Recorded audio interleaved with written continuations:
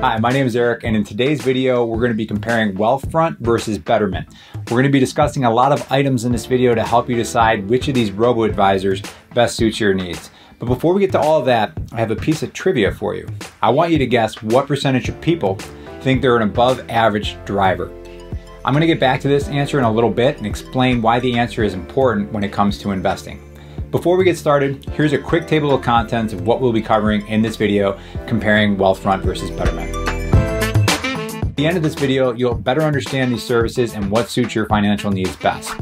Let's start off by talking about Wealthfront. Before turning its focus to wealth management, Wealthfront was founded in 2008 as a mutual fund analysis company called Ka-Ching. Wealthfront is what's called a robo-advisor investment service and are a type of financial advisor that requires only moderate to minimal human involvement to provide investment management or financial advice. The financial advice they provide is based on mathematical rules called algorithms. Even if you're not completely familiar with how algorithms work, you experience them every day, from what shows get shown in your Netflix home screen, which was Bill Burr for me last night, to what YouTube results are shown when searching for something like Betterment versus Wealthfront. Software then executes the algorithms and eliminates the need for a human to provide financial advice. It also eliminates some of the mistakes a human may be prone to due to being an emotional investor. You and I are both human, and that means we're prone to mistakes caused by emotional decision making. A good recent example of this would be someone who is invested in the S&P 500 index during the fourth quarter of 2018. They would have experienced a 13.55% loss in their portfolio. Well, the emotional investor gets twitchy and decides to get out and cut their losses. But the S&P 500 index had its biggest first quarter gain in 2019 since 1998, going back 21 years. The emotional investor would have lost out on 13.65% returns during that 3-month stretch. A robo-advisor doesn't have feelings. It's not bailing on an index fund because the Twitterverse is saying the world is coming to an end. Let's look at another emotional investing example. So let's say you have a friend who is an investor and he's giving you stock tips at the water cooler at work. He's not a twitchy investor like we just talked about, but he believes he's a financial fortune teller. I think we all know someone like this with a hot stock tip, or even worse, cryptocurrency tip. Well, let's go back to our question I asked at the beginning of the video on driving ability. This is where I asked what percentage of people believe they're an above average driver. It turns out 90% of people believe they're an above average driver, when in reality, only 49% of people could be above average. Hopefully my math checks out there. I'm sure people will let me know in the comments of this video if it doesn't. This tendency to believe we're above average is a well-established bias in psychological studies. It has a few nicknames, but my favorite is the better than average effect because it's pretty self-explanatory. Now, the reason I bring this up is that one of the biggest dangers investors face is their own confidence or belief that they're an above average investor. That confidence can lead to poor decisions. For example, the dot-com boom and bust was largely built on speculation and hype. Financial advisors that were swept up into the buyer's frenzy cost their clients a lot of money. Funny side note, Warren Buffett was repeatedly called the dinosaur for staying away from the dot-com investments. It's humbling, but chances are we're about average and prone to emotional errors when it comes to investing. Besides relatively low fees, one of the biggest positives of robo-advisors is the lack of emotion. You're never going to convince an algorithm on why these dot-com stocks are going to be huge winners. It just looks at the data and makes data-driven decisions. Now, I just mentioned the low fees. If you've never read the Bogleheads philosophy on investing, I highly recommend it. It's 10 investing principles you must know to get started in investing, and I'll link to it in the description below. It's inspired by the late great Jack Bogle, who was the founder of Vanguard and a pioneer for low-fee index investing. One of the 10 investment philosophies to keep in mind is to keep your costs low. At the end of the day, you can't control the markets, but you can control your fees. Currently, both Wealthfront and Betterment fees start at an annual 0.25% advisory fee. Let's take a look at how that compares to a financial advisor. When I was younger, and let's be honest, dumber, I mistakenly worked with a financial advisor who suggested my wife invest in an annuity in her 403b retirement account that carried a 1.18% advisory fee on top of the 1.04% fund fee. It makes me sick thinking we were paying 2.22% in just fees. Now, if those numbers don't make you sick, let me explain down to the penny why it should. Now let's have fun with this little tool over at NerdWallet that can compare different investment scenarios based solely on fees.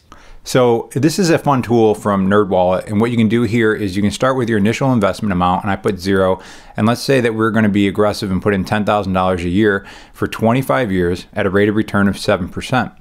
The expense ratio of Fund 1 was 1.18, which is what my financial advisor was charging. Expense ratio of Fund 2 is 0.25%, which is what Wealthfront and Betterment start at. Now, if we calculate this and go down, you can see the after-fee investment value of Fund 1, the one with the higher fee, is $521,847 compared to $599,481.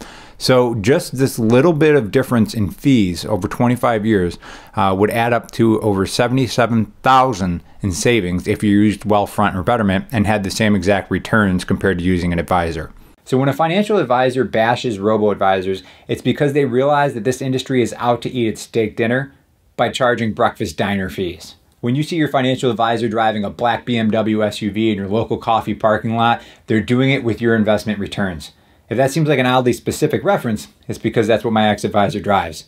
I may sound bitter, but to be honest, it's all part of the learning experience, and it's better to learn these things today rather than tomorrow. Now let's dive deeper on fees. Wealthfront does not charge any fees for their cash account, nor do they charge any account opening fees, trading commission fees, withdrawal or account closing fees, or account transfer fees. The expense ratio embedded in the ETFs and mutual funds you may own is the only other fee they charge. The sole expense ratio Wealthfront earns is the 0.25% charge for the Wealthfront Risk Parity Mutual Fund. That can represent up to 20% of a portfolio. Wealthfront 529 account fees work a little differently, ranging from 0.42% to 0.46% per year. For those clients who reside in Nevada, their advisory fee is only incurred on amounts exceeding $25,000. Their account minimum to get started is $500, for which you're entitled to a diversified portfolio of low-cost index funds, periodically rebalanced and enhanced with their daily tax loss harvesting services for taxable accounts. Qualifications for stock level tax loss harvesting requires an account minimum of $100,000. For the Smart Beta, the minimum is $500,000.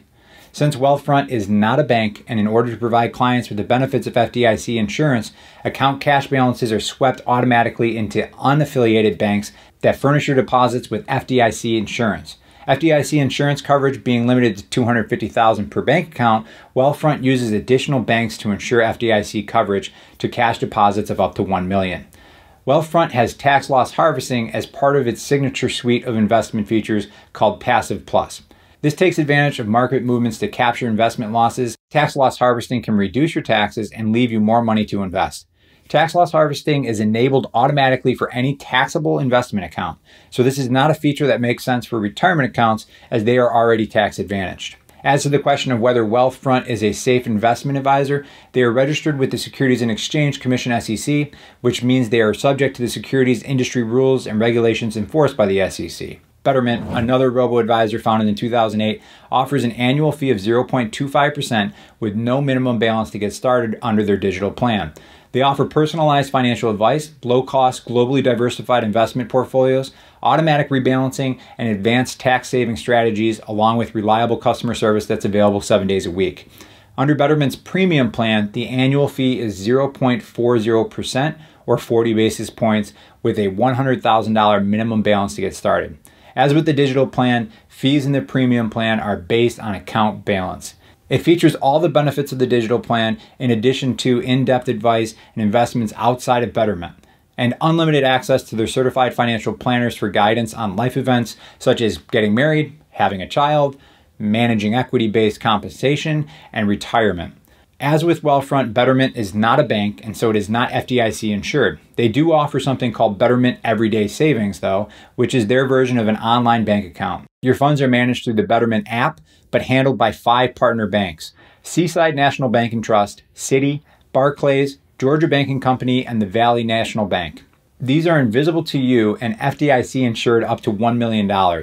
Betterment also offers automated tax loss harvesting. When comparing the relative strengths of these two robo-advisors, a few differences should be noted. If you're looking for no minimum deposit requirement, then Betterment is what you're looking for. Savings for college? Wealthfront offers 529 college savings accounts. More focused on retirement and socially responsible investing? Betterment is the stronger choice. Lastly, if you prefer to have access to human financial advisors, then be aware that Betterment is the only choice that offers that. As far as my personal preference, I looked into the 529 plans offered by Wealthfront as that was enticing to me. If you're unfamiliar, that's just a tax-advantaged account for college savings. Currently, their fees are at 0.42 to 0.46% per year on their 529 plans. I decided to go with Vanguard provided through New York State as our fees are much lower. In my opinion, I prefer Betterment because of their socially responsible investing. This is an approach to investing that reduces exposure to companies that are deemed to have a negative social impact. These would be companies that profit from harming the environment or poor labor standards. In the SRI portfolio, stocks from companies like Chevron, Philip Morris, Exxon, Walmart, Wells Fargo, and Pfizer may be excluded because they are deemed to not meet these social responsibility criteria. So with the 529 plan, in my opinion, not being a great bet with robo-advisors, I give the edge to Betterment for having no minimum deposit requirements and low-cost, socially responsible investing options. At this point, I want to mention that in the description and pinned comment of this video, I have referral links for these services. My YouTube channel is my full-time source of income, and you help support my channel when you use one of my links. It is still free to you to sign up, but I'll receive compensation and appreciate your support. On a final note, with regard to safety of these robo-advisors, the only slight concern might be that they're only a decade old now, which in terms of long-term investing isn't a very long time. But even with the Department of Labor fiduciary rules fate still yet to be seen, Wealthfront and Betterment are both established, SEC-registered investment services at the forefront of the future investing strategies. It is my belief that in another decade, that high-fee advisors will either disappear or have to lower their fees to compete with the emotionless investing robots known as robo-advisors. And I mean that as a compliment. As always, thank you for watching, and please like or comment with your questions, and I appreciate you supporting my channel. Thanks and take care.